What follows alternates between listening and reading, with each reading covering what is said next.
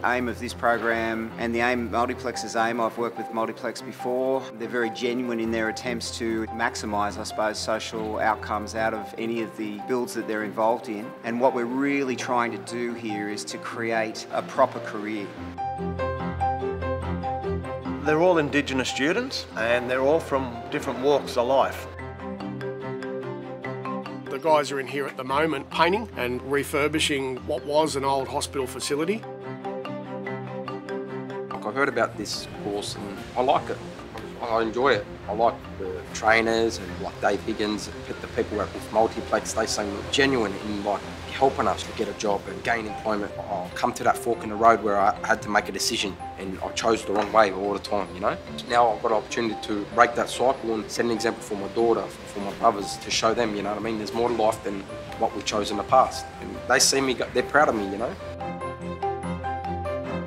I've been waiting for a good course like this here to come up so I can have an opportunity, make a better goal for myself and have a better career in life.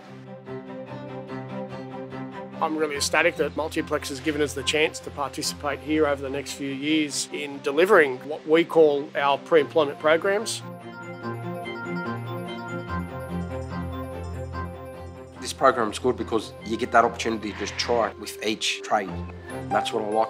It's a good opportunity to get into the construction site. It helps you, it educates you, and it gets you ready for the real thing.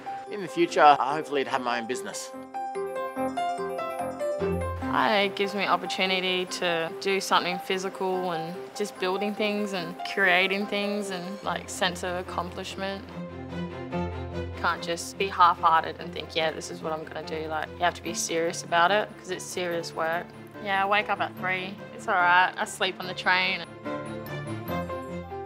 I'm ecstatic to see that they're changing the lives of these young people that are coming through. They're treating them with such great respect and dignity.